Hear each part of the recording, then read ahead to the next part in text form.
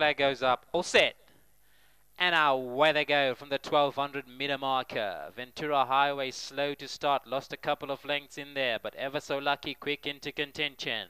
Racing alongside that one in the black cap is Princess Tiara McFly, is quick off the mark and goes on to lead by 2. From back in second in the yellow cap there, that's Tailwind. Down the center of the course we've got Windhoek, in behind that Ventura Highway in the white cap. On the near side there is Alto Rouge. Racing alongside that one there is Mila Myst. Towards the back of the field we find Windhoek. They approach now the 600 meter marker. It's none faster than that on the far side there. That's McFly. Racing alongside that one in the black cap is Princess Tiara. Down the center of the course in the yellow cap is Tailwind. That's beginning to find more. Outer Rouge is also right up there. Mila Myst also putting in a good show. It's on the far side now. McFly who picked it up. From back in second on the near side there. That's Tailwind. Coming in between runners is Outer Rouge and is beginning to pick up the pace. It's on the far side then. McFly who picked it up. Outer Rouge and Montelupo also finding more. It's Outer Rouge now who went forward. Outer Rouge flying forward now, goes on by. On the near side there is Montelupo,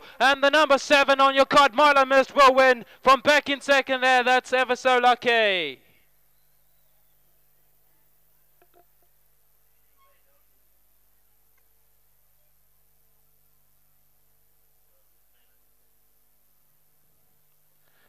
Mila Myst bursts in through the field there, goes on to clinch race 1 here.